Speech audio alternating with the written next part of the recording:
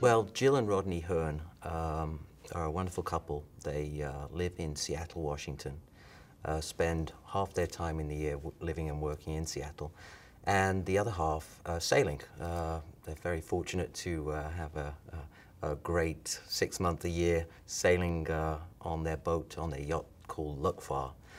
And they ran into an incident. They were on course to Honduras, and everything was going exceedingly well until they ran into a major incident which effectively left them stranded about 100 kilometers off the coast of the US. So what happened was, unfortunately, on 16th of January 2007, around 1 o'clock, a huge gust of wind came and effectively broke their mast in half. And so all of their communications equipment that were attached to the mast went overboard.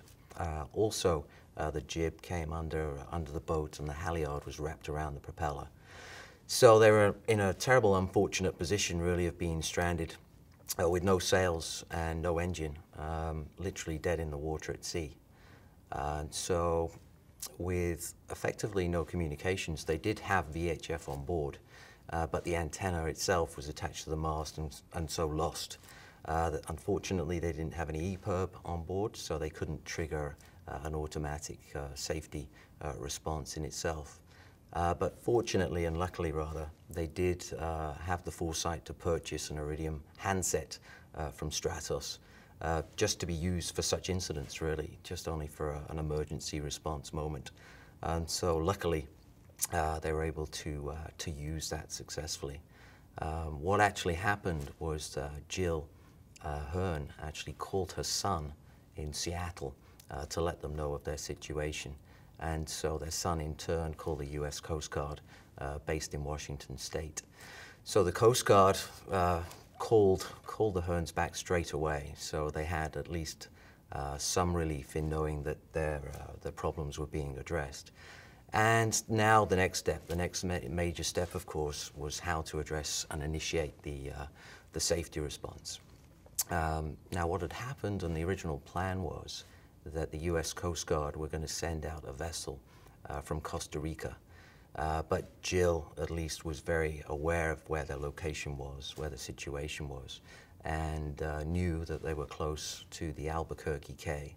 So what she'd done was communicate and coordinate with the Coast Guard again over the Iridium, and so knew that that was the home of the Colombian Armada.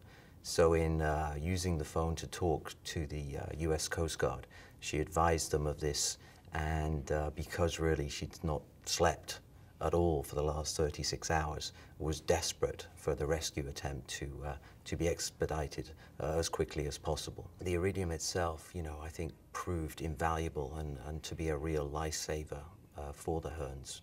I mean, the net effect was that they at least saved a good 12 hours, I would say, in having the rescue attempt come from that location. And the Hearns are very grateful that at least they were rescued faster than they would have been. And indeed, potentially that was a life-saving moment for them as well. If you look at the way in which the terminal's delivered to our customer base, I mean, they really do like the fact that it is small, very easy to install in that maritime environment, and extremely cost-effective in terms of where you place that with other satellite terminals today.